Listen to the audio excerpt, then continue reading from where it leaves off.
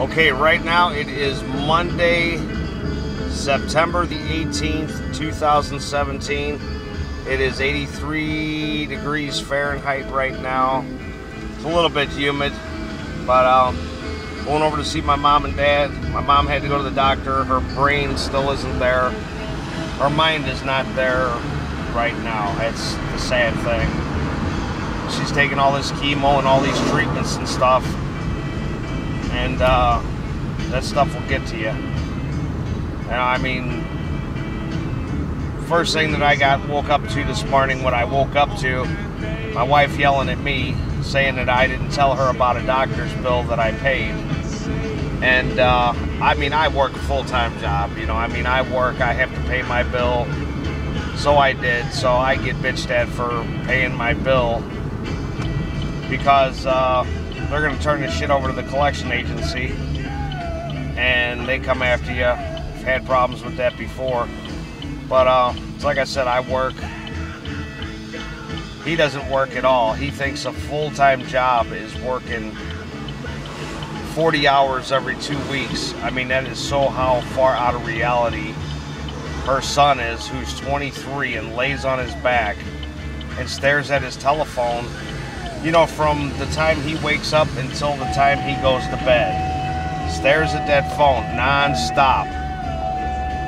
He'll be upstairs, sitting, looking at his phone. It's all social media shit. That's all it is. That's all he looks at is social media. He will not try to find a job on his telephone. He gets internet access, so he could find a job on his telephone, which he doesn't want to do. He's content dressing up in his work clothes and dress pants and going into a job, which he makes, I think, like $7.75 an hour or whatever it is. And that's it, $7.75 an hour. But he's happy with that. But he buys all this shit, you know, doesn't help his mom out at all, doesn't pay for his food. He eats everything that we buy, you know, and it's like, when's enough going to be enough? You know, I mean, I've already been pushed over to my limit right now. I've been pushed over the edge. I really don't care what my wife and I do anymore. I mean, it's like, if she wants to find somebody else, I mean, more power to her. I know one thing, I am looking for somebody else. I have to. I've got to find somebody else. I can't keep tolerating this bullshit and getting shit thrown in my face when, you know, her son, I don't have any children with her. That's just it. You know, I don't have any children to call my own. That's what's sad. That's what I'm missing out on this life. You know, but everything gets thrown in my face. Oh, you don't do nothing for them. You don't do this and that.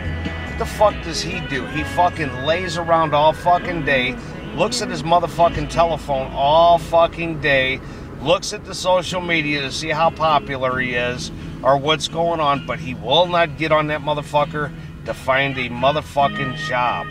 He lays around all day long and eats and watches CNN headline news and drinks and eats and gets drunk at night, throws up, shits in his pants and pisses on himself.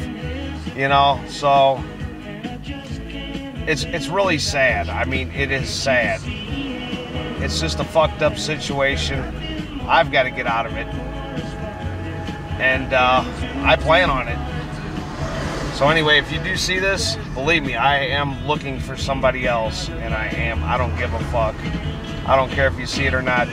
Shit has not changed around there in so fucking long that I could just throw up. Nothing has changed. That's why I don't care anymore. If she wants to go fuck somebody else, I don't give a motherfucking shit. I could give a fucking rat's ass less. I've been looking for some pussy. I know that. And I'm gonna find it. And it ain't a cat either. It's gonna be some good ass motherfucking pussy. So, that's all I gotta say.